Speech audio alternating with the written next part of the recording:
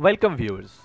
The killing of Ayman al Zawahiri in targeted US drone strike in Kabul, Afghanistan has once again left Al-Qaeda without an Amir in 71-year-old succeeded Osama bin Laden as the terrorist group's chief after the latter was killed in US Special Forces operation in Pakistan's aborted in May 2011. Now with Zawahiri, two eliminated veteran Al-Qaeda members, Saif al Adel is likely to be evaluated as the group's next leader, reported Middle East Institute. According to FBI's records, Adel was born on April 11th, though his birth year is either 1960 or 1963.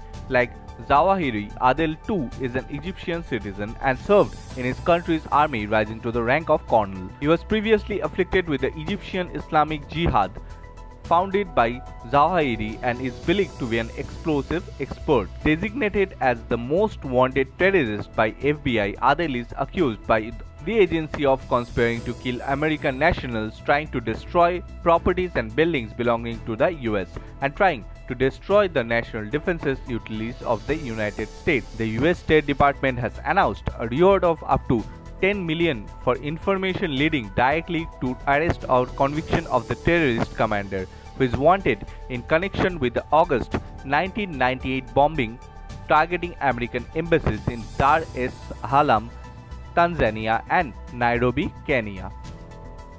In October 1993, aged 30 or 33, the former Egyptian army officer played a key role in the infamous Black Hawk Down incident, which resulted in the death of at least 18th US serviceman in Mogadishu, Somalia. Abdudas report, FOSSAC TV.